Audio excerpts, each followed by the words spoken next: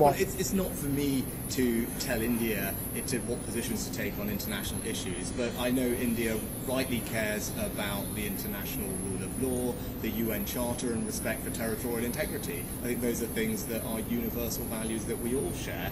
Those are things that I believe, and India, I know, believes in those things too.